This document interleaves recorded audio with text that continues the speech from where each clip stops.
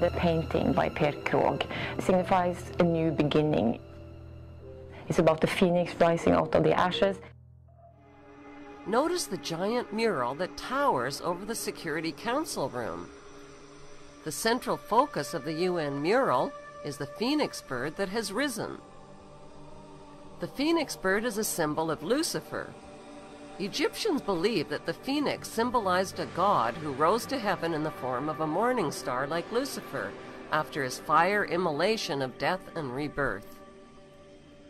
Notice that the phoenix bird is not standing above his own ashes. He is standing above his old skin. Like a snake, he has shed his old skin and is revealing himself as God at the center of the mural.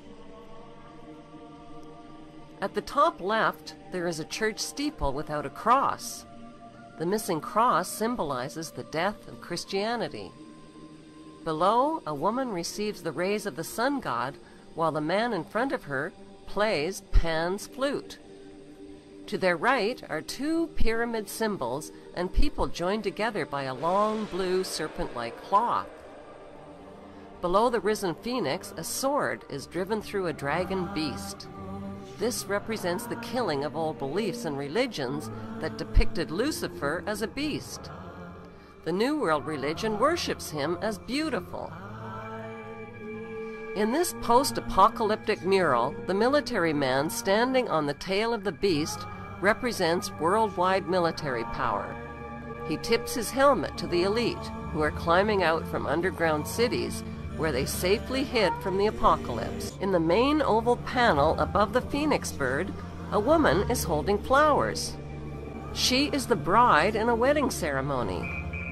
Who are these newlyweds that are kneeling submissively beneath the serpent in the overhead tree? The serpent in human form is tempting the little girl Eve, who accepts the apple.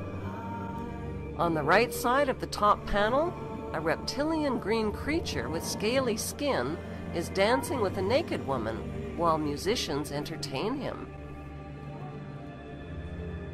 The general message of the UN's Phoenix Rising mural is that humanity is stepping into a new Luciferic reality.